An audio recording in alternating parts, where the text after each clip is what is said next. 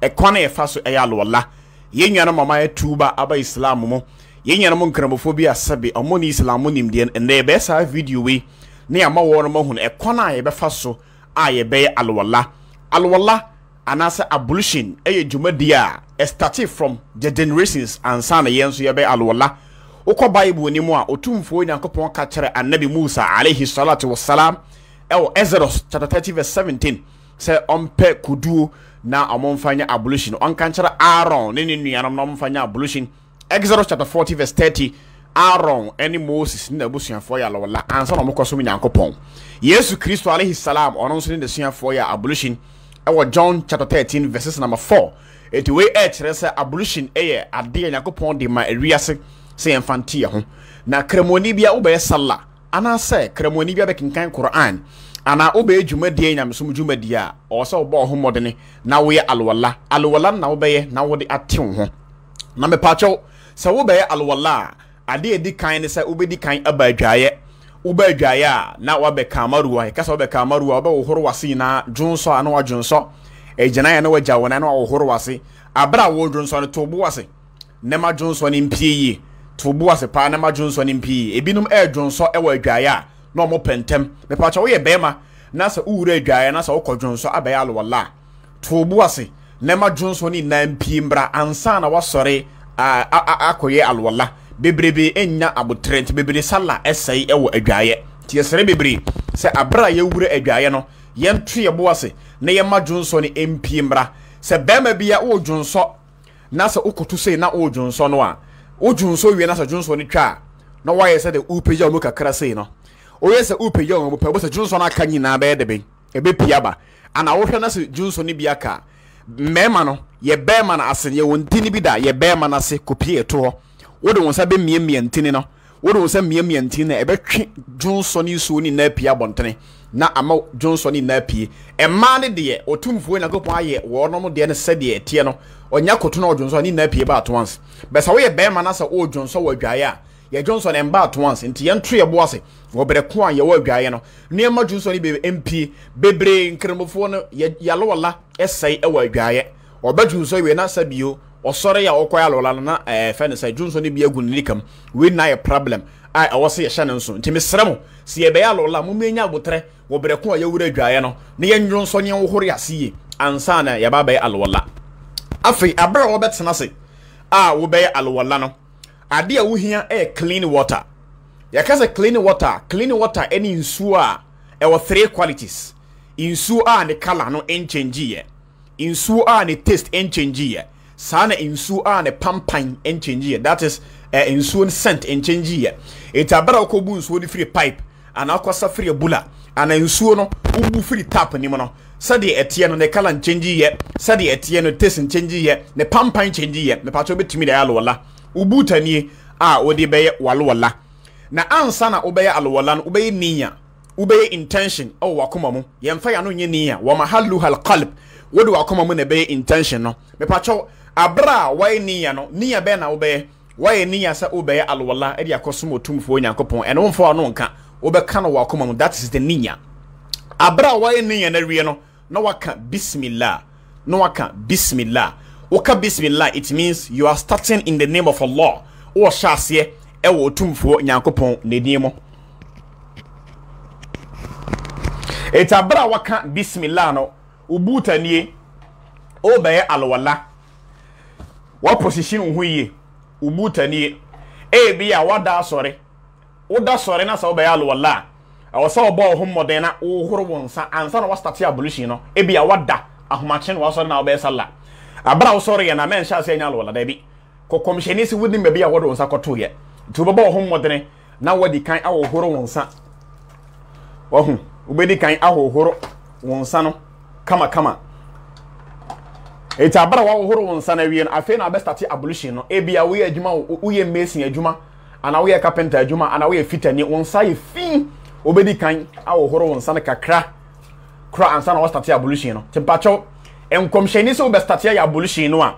ade a wo be ne se yagsilu yadahu 3 marrat oba wo horo wonsa na emprensa it you start from wonsa wudi nso na gunsam then you start bismillah wo start ablution no enti say na ba wo horo wo nsa no wo de wo nsa be wura we mu na we nso wura we mu na wo horo wo nsa no komhyani so ba wo horo no emprensa de toso mienu enie de toso miensa nso enie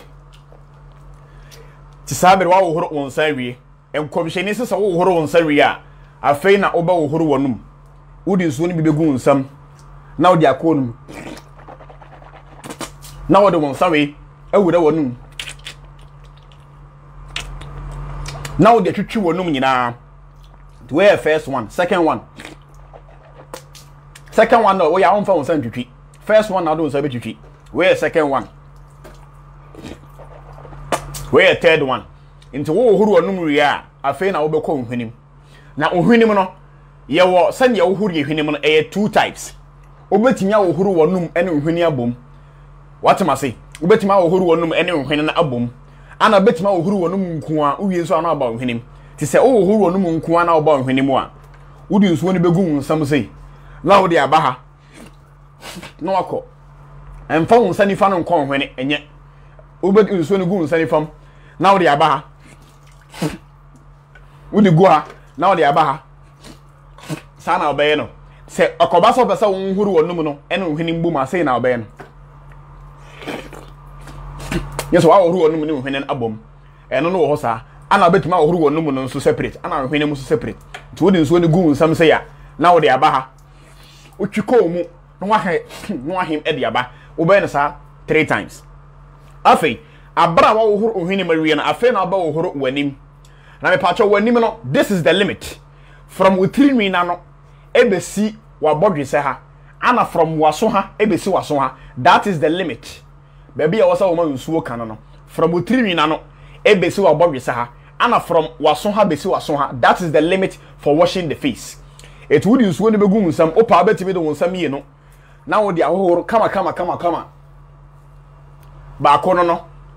open so betimi de wonsam ba ko aye eno nso nya bone but wo de wonsam ye no ye be ma nsuo na ko ba bia no wasa ba biem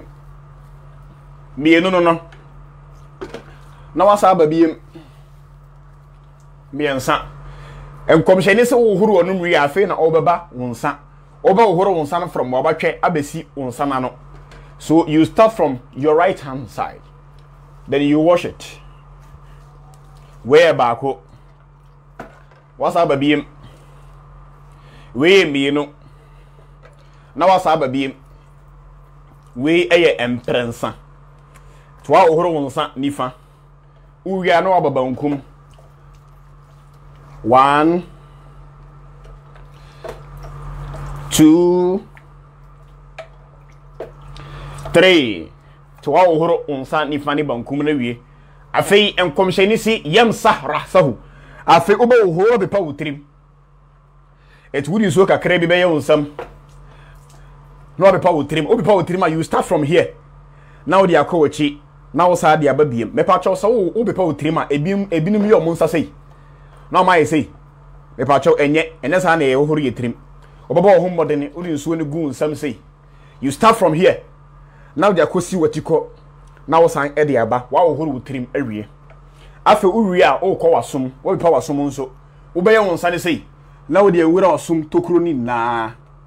wo horo wi na wo de wonsa we afa akire ha wo be na one time so you put your hand inside all the holes in your ear now the way no so abaha nti uben bibi say now the wonsa we afa waso na chi the same thing applies to the left ear wo the wonsa be shame say na fe wo the wonsa no afa achiri say eti ukokoro moti we be fa waso na chi na wonsa we awura tokoro ni namu uben ba ko uria afi ana uba wo horo unan na wo horo unan na ye fere bibi tahlilul asabih awsa udi kan twitwi unan ni ntam unan soan obedi kan twitwi ntamu sane be ya nsuo no be ka every part eti ube hase this is your right leg then you start ubetimi de wonsa we na odi atwitwi unan ntam na otwitwi na odi nsuo guso na otwitwi na odi nsuo guso na otwitwi na odi nsuo guso make sure so ba horo unan ho nyina kama ebe si unan pono so you wash it na otwitwi way for your right leg Then you come to your left leg. And also udo unsan betwitwi tahlilul asabi. Udo betwitwi unan intam nyina kama. Udo unsan betwitwi unan intam kama. Na horo. And the sabre ablution why ablution awie afei obabom paye